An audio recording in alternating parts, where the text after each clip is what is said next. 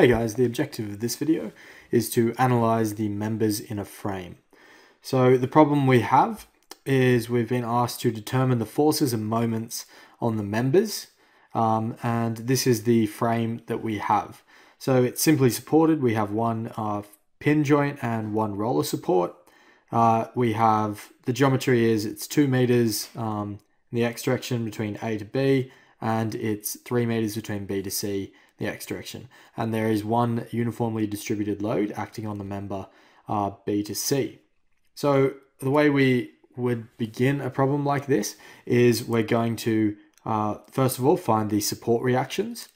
So we're going to start off by analyzing this frame as a whole. So the rationale behind frame analysis is you start off by looking at the frame as a whole to work out your support reactions.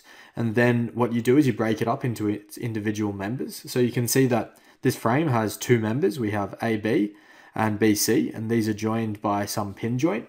So basically what we're going to do is we're going to start off by looking at the frame and treating it as one structure. And then we're going to be breaking it down so we can work out the forces at the meeting point between the 2 members. So working out the support reactions, first of all, we took moments about A. So moments about point A, let that equal to 0 because it's a pin joint. It can't support a moment. So this is always going to be true. Now taking anti-clockwise is positive. We have negative 2 times 3. So that's 2 times the distance it acts over, which